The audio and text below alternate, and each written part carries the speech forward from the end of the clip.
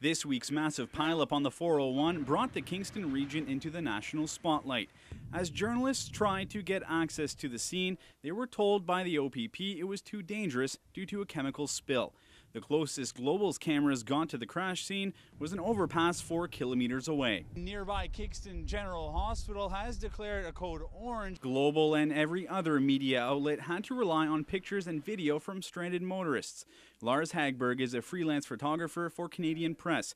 He's been turned away from dangerous scenes before. It's too bad. I just wish they would escort us in. But one media crew had no problem filming the crash scene.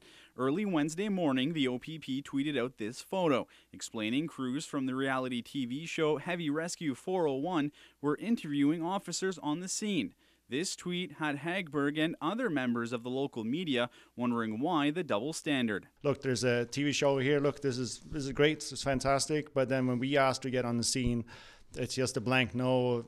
There's no budging, no nothing. Acting Sergeant Angie Atkinson justified letting the reality crew in when no one else could film the scene. The OPP and the production team from Great Pacific Television are working within an established memorandum of understanding and where and only when it is safe to do so.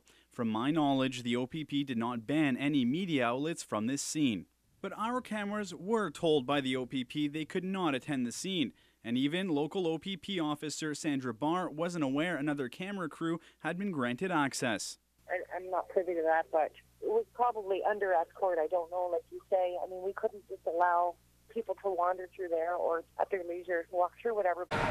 So if you want to see what the crash scene looked like, you'll have to wait until Heavy Rescue 401 airs this episode. Soucy, Global News.